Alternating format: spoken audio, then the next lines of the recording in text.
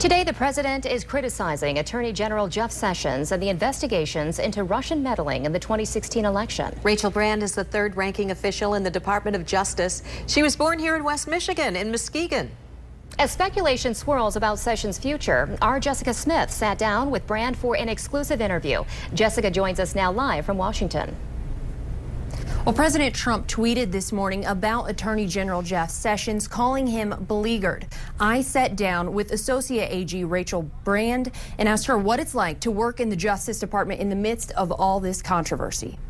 It's a new challenge every minute, yeah. Associate Attorney General Rachel Brand is the first woman to ever hold the number 3 title at the U.S. Department of Justice. But she says she doesn't think about that. I didn't even know it until I sat down with one of the previous Associate AGs before my confirmation, and he told me. Brand leads a team of lawyers on a range of issues from civil rights to antitrust and environmental laws. There's no typical day. The Justice Department is in the headlines almost daily as the president calls the Russia investigation a witch hunt and criticizes Attorney General Jeff Sessions and Deputy AG Rod Rosenstein.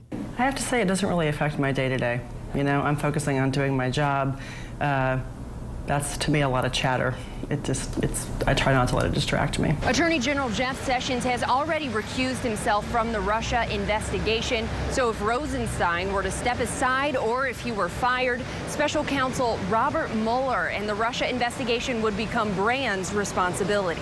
I'm ready to take on whatever comes in front of me, but honestly, that's all a lot of chatter. So I'm just focusing on the work that I'm doing today. The Harvard Law graduate was born in Michigan and raised in Pella, Iowa, a town founded by Dutch immigrants. Reminders of home sit in her office. If you grew up in Pella, you will probably do Dutch dancing at some point in your life, clumping dancing. She says her Midwest upbringing helps her make well-rounded decisions. Having an experience outside the Beltway, outside the East Coast, in a small town, can give you a different perspective for how actions of the government affect people. Throughout her confirmation hearings, critics worried Brand would put the interest of big business over the American people. But Brand says she's a lawyer. My client's the United States. Committed to her client.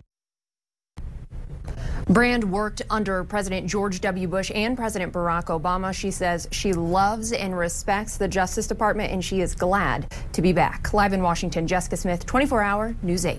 Thank you, Jessica.